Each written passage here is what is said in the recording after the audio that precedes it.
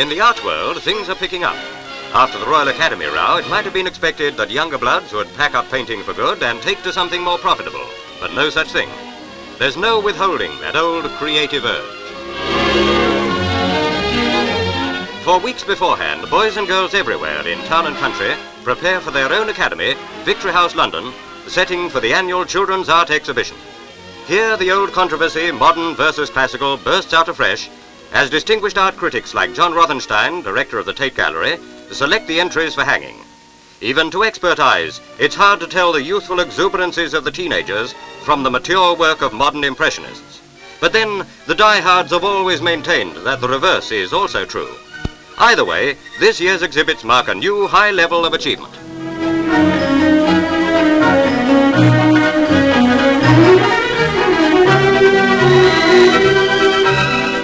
As usual, there's the last-minute entrant who sat up all night to finish his picture in time. Plainly, a young artist steeped in the pre-Raphaelite tradition. Trees that look like trees. A painter after Academy President Munnings' own heart.